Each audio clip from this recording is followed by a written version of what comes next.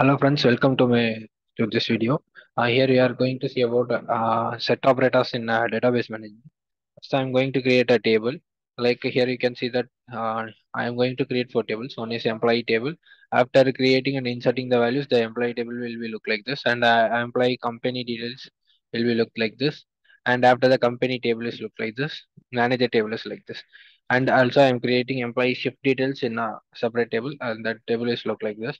And we are going to now execute some of the queries for the questions that are given. Here you can see the display the cities of the companies using account and Tata.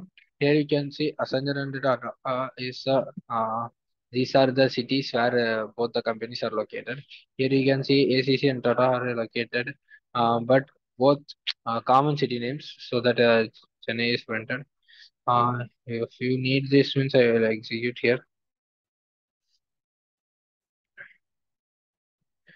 Yeah, okay.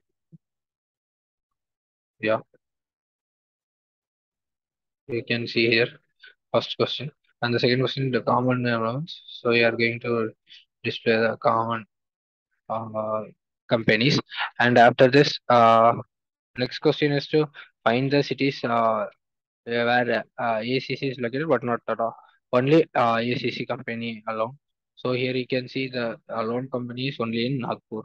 After that, here can see the employees name, who are those who are living in Nagpur and working in ACC company.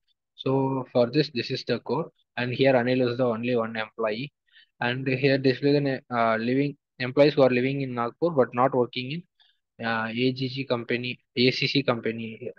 Those employee names are required. So here I can see that that is also an. Mm,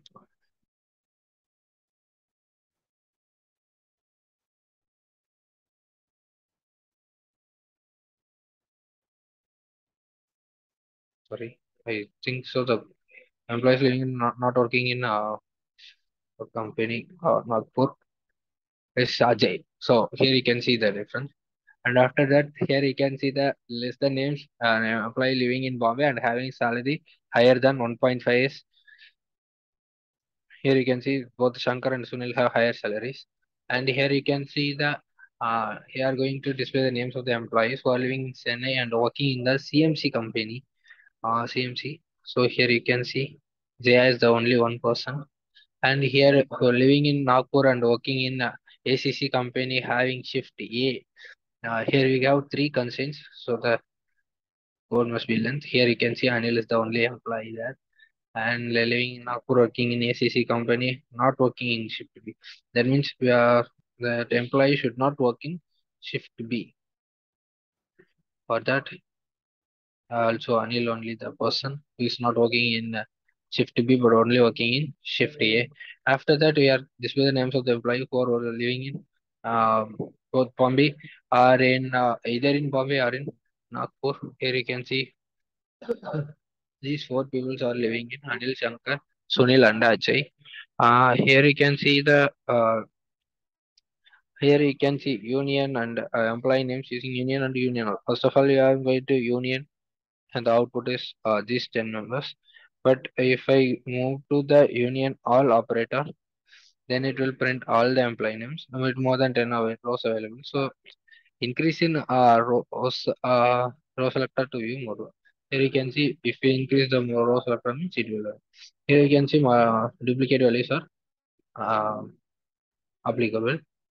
And after that, the next question is to employee name whose joining date is after 18 December 98 and whose working shift is on this one. So that for that we are writing on here and we are only Kiran is the only one person and the operator are Sunil and Sunil and they are writing in the same person.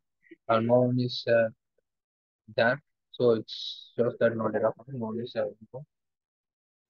okay. And I think so. I have listed for this Sunil and Shankar.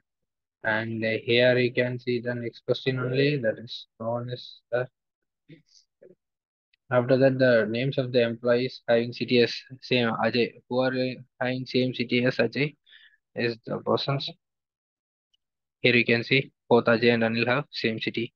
Thank you friends. That's all for this video. Here we'll see in the next video.